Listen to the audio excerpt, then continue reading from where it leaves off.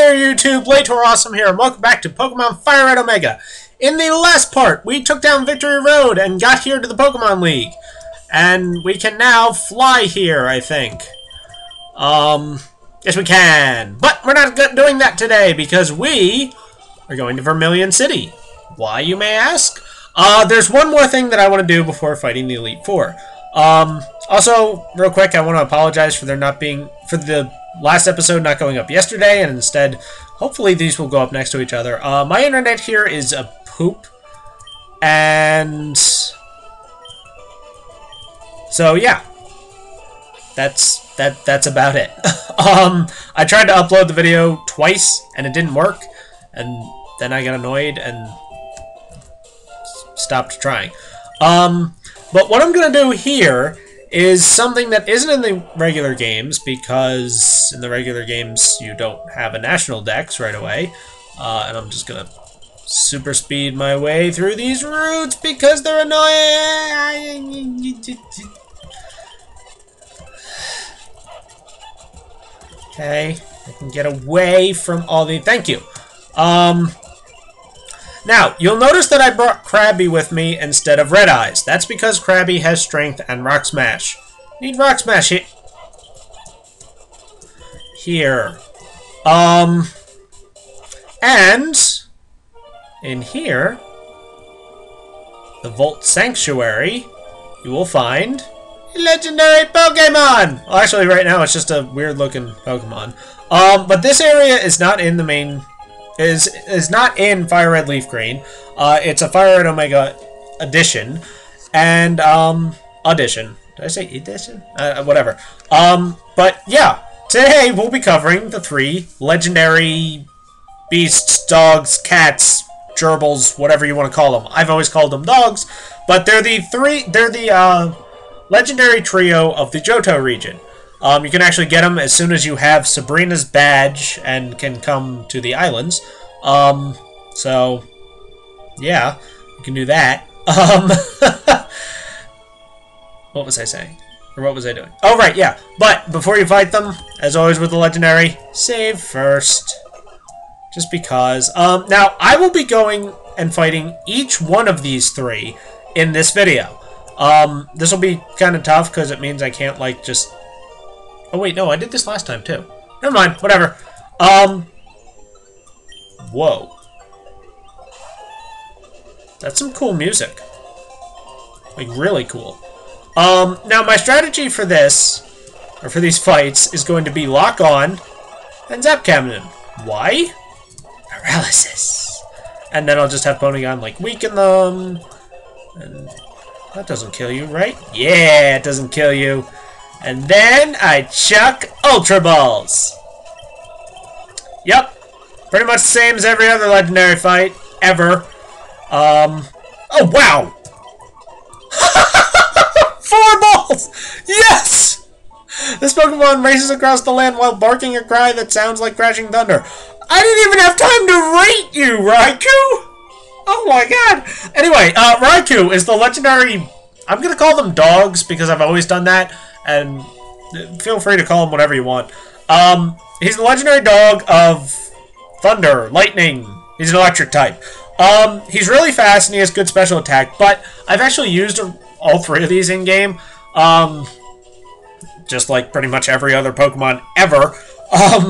And Raikou is the first legend I'm going to rate that does not get a 10 out of 10 in-game. He gets a 9 out of 10 simply because he dies a lot. Like, really easily. He's a really good electric type. But he's not as good as Zapdos. Like, he's not as good as the other legendary electric type. And I'm saving because, wow, I caught him quick. And Porygon barely got hurt. Wow. Okay. So that was the first legendary dog, which was way easier than I was expecting. The next one is up here on Mount Ember.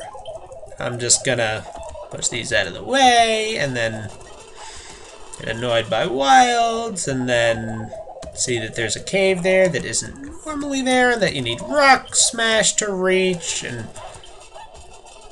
Really? This is the... Hold on. This is the Flame Sanctuary. So, there's 3 legendaries. One's electric, one's water, one's fire. Guess what's here? Yeah, the other one. The fire one.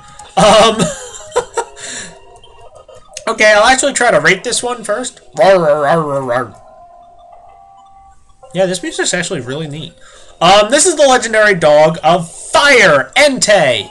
All 3 of these dogs you'll find at level 50. And I'm gonna lock on and Zap Cannon. And Side Beam. And Side Beam. Oh, poop. No! Hold on. Okay, take 2. I'm not sure if I showed how many takes it was for the birds. But yeah, legendaries, they can take a while. Quite a while. That time you didn't die. Excellent. Oh, whoops. Go into my Ultra Balls. Gonna try to catch this guy. Use next Pokemon. Yes. Bolt. Go in there and maul him forever. But yeah, Entei here is the weakest of the legendary dogs, definitely. Pure Fire isn't the best type in the world. He doesn't have fantastic stats because his best is his attack, and he doesn't have any... Oh! Well, you went down pretty easy, too! He's a Pokemon that races across the land and is said that one is born every time a new volcano appears, which is kind of cool. But Entei gets the lowest rating of any legendary Pokemon from me. He gets an 8 out of 10 for in-game use because he's basically just Arcanine. Like, I haven't seen it. I've used them both, and they're pretty much exactly the same. So, yeah. I don't know. Now, I'm flying here to 2 Island because... Let me just check. I have 18 Ultra Balls left, considering I caught those 2 and 12 combined. I think I'll be okay. The last legendary Pokemon is supposedly up here on Cape Brink. Oh, nope, it's down there. There it is. Now we've already covered electric and fire, so the Aqua Sanctuary. This place is so cool. It's snowing. I've never actually been here before. In my test file, I only caught Raikou because I actually used him on my team. Because I hadn't used a Raikou in a while and I wanted to. So this place is amazing. Just look at this thing. It's awesome. And of course, it has the best of the legendary dogs. I don't even think there's much, like, talk or debate about this. This is Suicune. Suicune is a pure water type. The first water type legendary. And he's really good. Let's see here. Zap Cannon is super effective and has 100 base power. And it did half damage, but that's ridiculous. Like, Porygon here is higher leveled, and they're pretty much the same. They're tanks with good special attack, and Pure Water is a good enough typing for a defensive type, obviously. Like, I mean, Bolt. But Suicune is a fantastic Pokemon. I actually consider him the best in-game water type. Even a little bit better than Blastoise, but since he's a legend and most people don't use legends, you know. But anyway, he gets a 10 out of 10 in-game from me. I'm not going to catch this thing, am I? Bolts, be amazing. No, I said be amazing. That's not amazing, Bolt. Please. Oh, shoot. Netball! Especially while on water, no. Great balls, go! I always have the toughest time catching Suicune. I don't know why. Maybe it's just because he's really good. Maybe it's because I can never get him too low in the red, because, yeah. Shoot. I'll be right back. Okay! Try number 2 on the Suicune. Let's just Zap Cannon it, and then, actually, let's see how much Tri-Attack does. Ooh, that did better. Yeah, so, basically, the 3 legendary dogs, Raikou gets a 9 out of 10, Entei gets an 8 out of 10, and Suicune gets the perfect 10 out of 10. At least, in my opinion, in-game. Actually, in the metagame, it would be Suicune would still be really good, Raikou would still be good, and Entei is not. Yes! Caught ya! Ha-ha! Okay, this Pokemon races across the land and it is said that north winds will somehow blow whenever it appears. Suicune is actually the only one of any legendary trio that has its own game. Suicune was the cover Pokemon in Pokemon Crystal. So he kind of is unique in that way.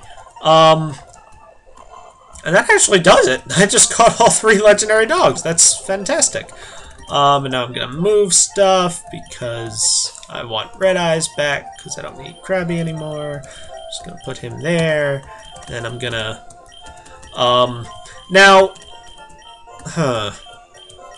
Because, see, what I had planned was actually to just do one video with this, but I like to have all my guys in order because I'm crazy like that. Because it looks cool. I mean, it's like all the legends. Yay. Those are actually all the legendaries you can get pre-Elite Four in this game. So, yeah. Let's see what you have to sell. Whoa! You got stuff at a discount! Well, no, you have Ultra Balls at a discount, but that's cool. And you sell Soda Pop and Fresh Water. So this guy's actually got some good stuff. But what I was going to do was just cut it. But I think instead, see, now the only thing I have left to do is take on the Elite Four at the Indigo Plateau, which I will be doing next time. But my team is not yet ready. Not even close, really. So I'm gonna show you what I typically do before an Elite Four run. I, as you may have been able to tell so far, do not use my HMs too often. Or at all, really. Or my TMs, I'm sorry. But that's because I always save them for when I know what my movesets are going to be, which is right before the Elite Four. I make sure that everybody has the moveset I want, and that I have the TMs I want, and stuff like that. Just so I don't waste any TMs that are only like one, like, you know, you only get them once. But now I have decided. I know what moves I want on all of my guys. For example, Porygon, no longer going to have the lock-on Zap Cannon strategy because I haven't really used it much. I kept it around mainly for the legendary dog catches. He's instead going to have Toxic and Thunderbolt, actually. Solar Beam is going to go to Red Eyes. A lot of people don't do that. What am I getting rid of? I'm getting rid of Feint Attack because I haven't had accuracy drops, really. And I like Bites flinching. A lot of people don't actually, like... Oh, shoot. I can't do that yet, can I? Nope. Nope, I can't. They don't show this part. So it's just like a skip. But I decided to be a bit different and actually show you everything I do in preparation. I'm going to the move deleter here because Ned is for getting cut. Yeah, Ned needed cut to get through the game, and he'll actually eventually get that back, but for now, no. So the reason I'm in Celadon is this is the place where you can buy TMs. Actually, this is the place where you can buy TMs. As you can see, there's Dig, Brick Break, Attract, Secret Power. I'm going to be buying one Brick Break because I already had one, didn't I? Oh well. Yeah, Ned's getting Brick Break. He is also getting Giga Drain. Because even though his special attack stinks, he needs a Grass-type move. He doesn't have one, and yeah. And Brick Break is instead of Mach Punch, because Mach Punch just doesn't have the power anymore, and Ned now needs power. Other additions, Earthquake is going on Billy Bob, because, well, he kind of needs it. And he has terrible special attack.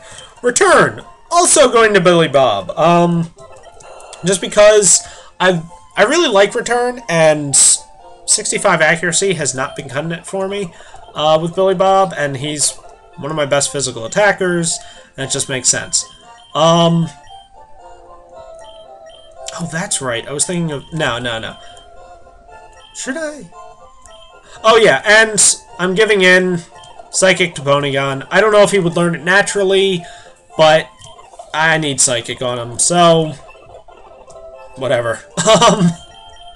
And the only other changes I'm going to make are... well, first of all, I'm also going to get money! By selling all the things that I don't need. Like these nuggets. And sometimes I sell my elemental stones, sometimes I don't. I don't think I will this time. I don't need this stuff because I never use it anyway. Big Pearl you sell. Carbos you sell. Card Spec you sell. And yeah, that'll do it. And the reason I need money is because I am going to be buying things here. As you can see, you can exchange your coins for prizes here. And I want a TM24 and a TM13. That's 160,000 Poké Dollars.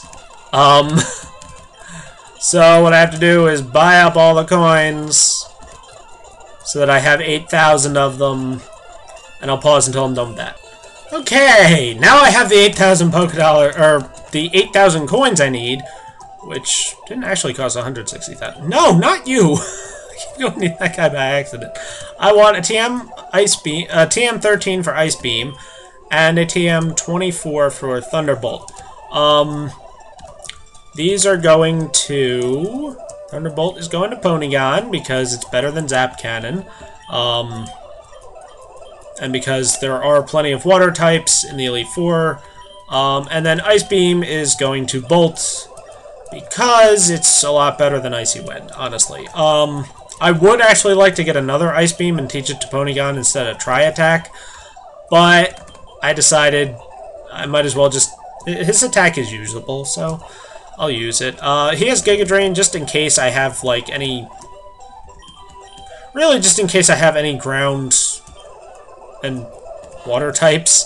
Captain Zap's moveset is fine. Now Bolts is good. I like having Dig and Bite on him. I would prefer to have both Earthquake, but Earthquake is a lot more valuable on Billy Bob, who now has a very good moveset. And Red Eyes now just has Solar Beam, just in case. You never know. So that's how I do all my moveset prepping for an Elite Four run. And then I do my shopping here. Oh, wait. I need to make this more dramatic. This is the inside of the Indigo Plateau. It's pretty cool. There's a Pokemon Center. There's this guy who says Agatha's Ghost-type Pokemon are horrifically terrifying in toughness. Took my fighting types and raised them to the max, and then she whooped you. And, yeah. Ghosts do really well against fighting types, is the message there. Lance has a cousin who's a gym leader far away. These people will basically tell you who the Elite Four is. This is the same Champ of the Making guy. He's just like, yeah, you can do this, go for it. And this guy sells you things. Oh, wait. I forgot the prices of Ultra Balls were lowered anyway. Moo Milk's for sale? Oh, that's awesome. I'll buy 30 of those. Sure, why not? And then Revives, I always like to have 40 going in. And then Hyper Potions, actually... Well, I need at least 20, but let me just check my guy's stats. Yeah, I need Hyper Potions over... Moo Moo Milks, they're just better. And then Full Restores, I always like to go in with 20 of those. So as you can see, I'm out of money. Oh wow, you can buy Ethers? Or Ethers? Nice additions, Drayano. I really like those. So, as you can see, I tend to stockpile money through the game, and then, well, use it all up here. It's what I've been doing for years. I find that it really works because you don't have to grind as much because you have so many items, and that just makes things easier. Where are those? Ooh, I have 20 freshwaters? Where did those come from? Whatever. 30 moo melts. Got me plenty of healing. I need more revives.